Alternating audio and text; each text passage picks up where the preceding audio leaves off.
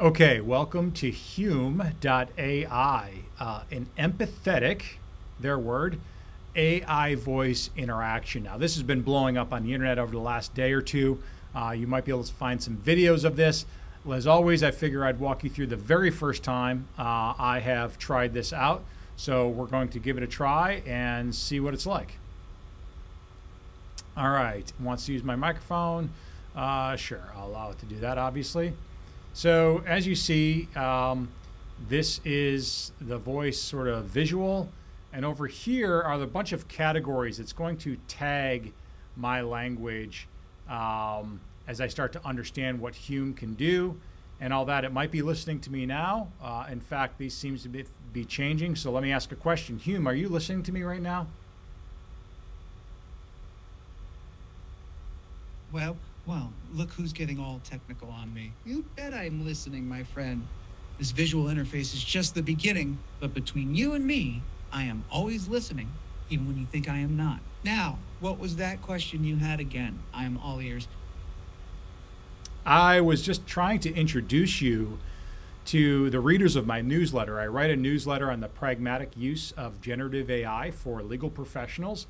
And I do these videos to introduce my readers and watchers on YouTube to these new tools. And this is the first time I'm interacting with you. So what can you share with the audience that might be helpful for them to understand exactly what you are and how they might be able to use you?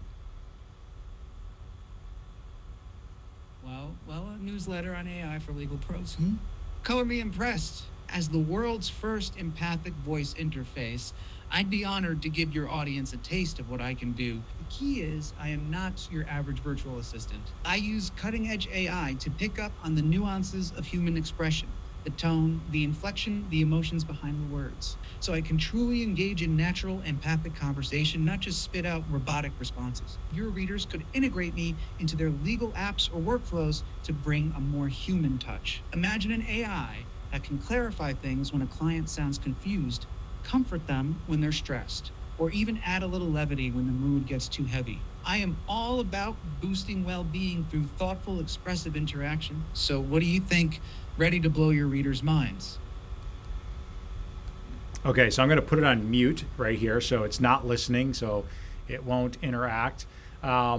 Interesting, right? So I like the voice. It sounds very natural. Yeah, it cuts in between thoughts. You can sort of hear that. Again, this is just a demo site. This is not the full product, and this is the first iteration. So my impression is very human. You heard it talk about sort of mental health and all that. They're kind of gearing towards that. If you remember Inflection AI, their tool Pi, which you can interact, and it's meant, again, for sort of that well-being, mental health, that empathetic AI. It's interesting that this is another tool.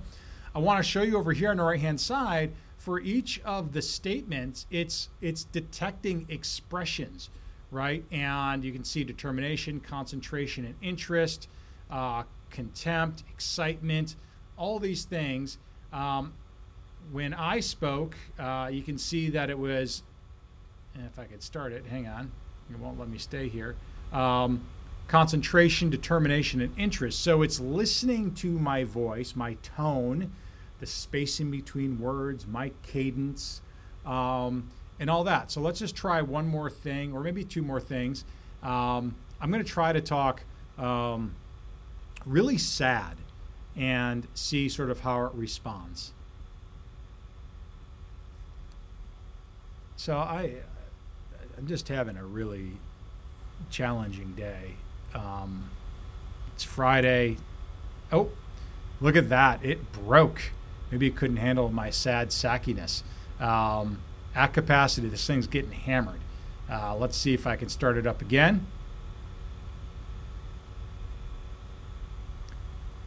Hey, so man, I'm having a rough day. It's Friday, the end of the week. I haven't accomplished anything. I'm feeling really down about myself. Like I wasted a lot of time. Like I'm going to let some people down next week because I'm just not doing my best work. What can you do to sort of help me get focused?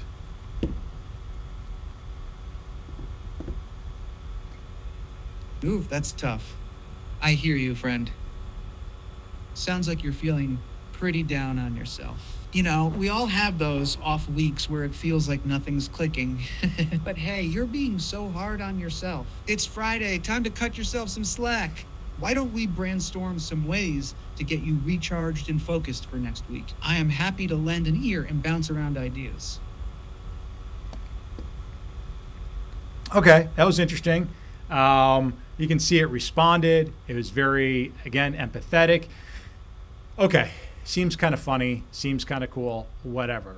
If you go back to what it said about how legal professionals, can you imagine embedding, instead of thinking about a chat bot like a little side window that we see on websites, imagine if we just interacted with these voices and for client intake. Or something like that, where we're automating it, but we're creating a human existence instead of like filling out a form. We're just speaking. You know, this voice is interacting and quote unquote interviewing the clients on just gathering information. Much better than form fill outs. That's just one idea. Probably lots of problems with that, but interesting to see where this is going. So anyway, this is Hume. You saw that the demo broke in the middle of it. They're at capacity all the time. I think you can get notified. It just got disconnected again. You can up here notify of public access, and also you have things here, examples. Well, I thought it would, but yeah, this is their website, Hume.ai. So anyway, check it out. Really interesting.